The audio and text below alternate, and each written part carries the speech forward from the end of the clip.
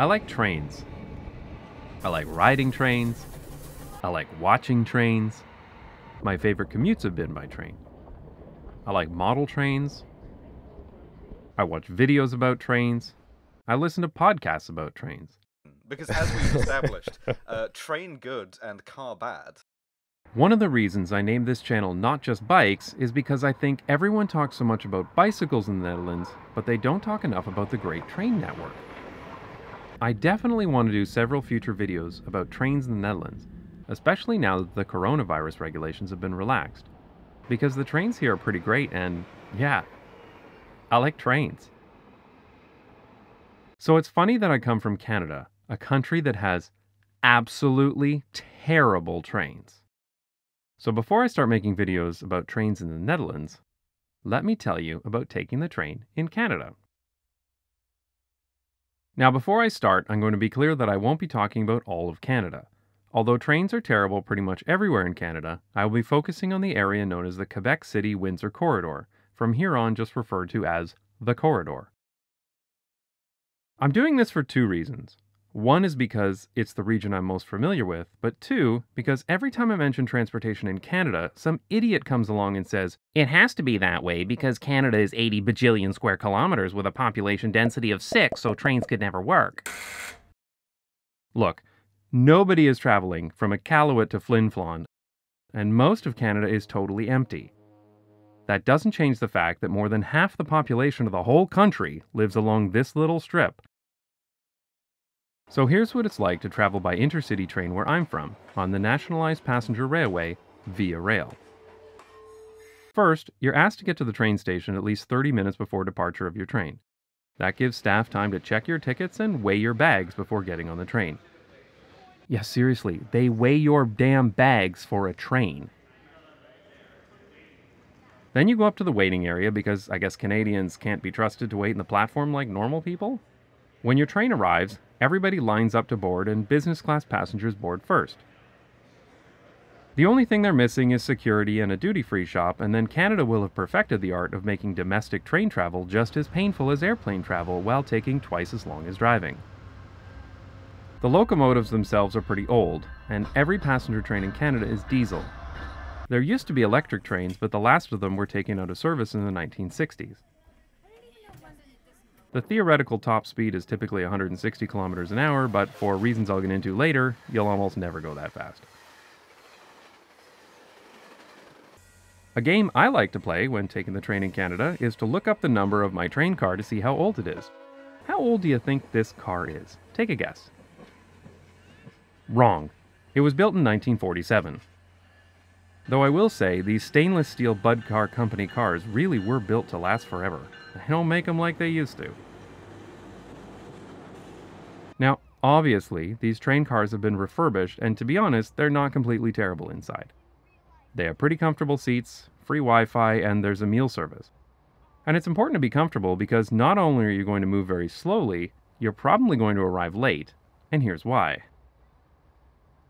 Canada used to have an extensive passenger train network, but after World War II, the government started investing heavily in automobile infrastructure, and the privately run passenger train companies could not compete with a heavily subsidized highway network. The largest private rail operator, Canadian Pacific, wanted to get out of the passenger train business completely, but the government wouldn't let them. Eventually, this resulted in the Canadian government nationalizing the rotted husk of what was left of CP's passenger rail network, which they called Via Rail, and that's what we're left with today. Unfortunately, Via Rail did not own any trackage and needed to pay freight rail companies to use their tracks.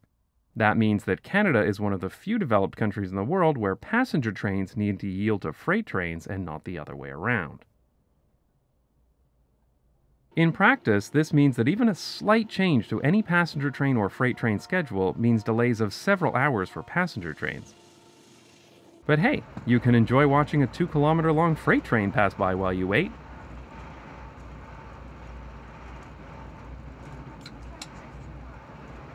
I'm not actually going to make you wait for the whole 2 kilometers. This isn't like my paint drying joke. But let's talk about schedule.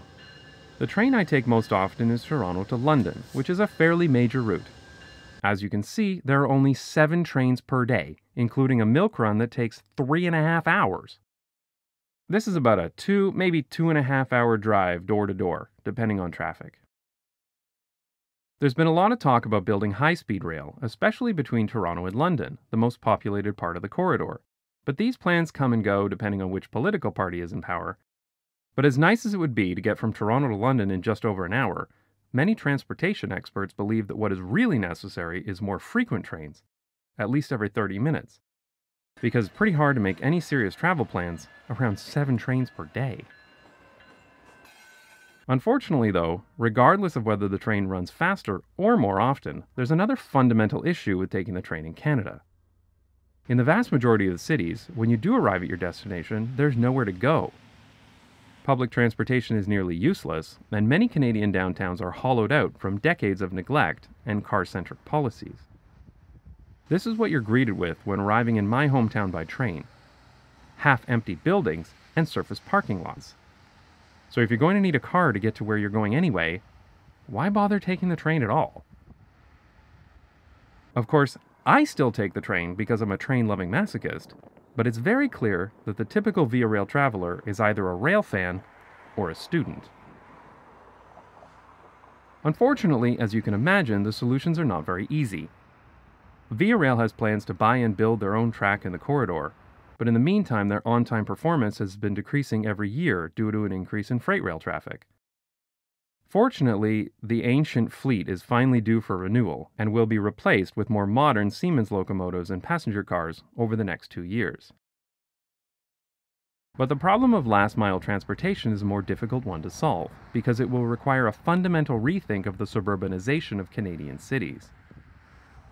This may be inevitable due to financial issues that I'll talk about in future videos, but it's going to take a long time to repair the damage. And until then, unless you're going between those rare cities that have functional public transit, basically Montreal and Toronto, then the train is going to be a painful option for the foreseeable future.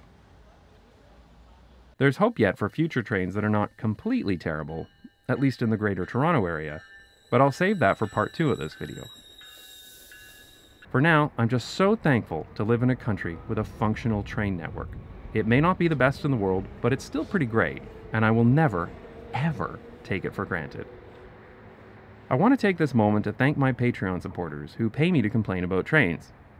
If you'd like to support the channel too, visit patreon.com/notjustbikes.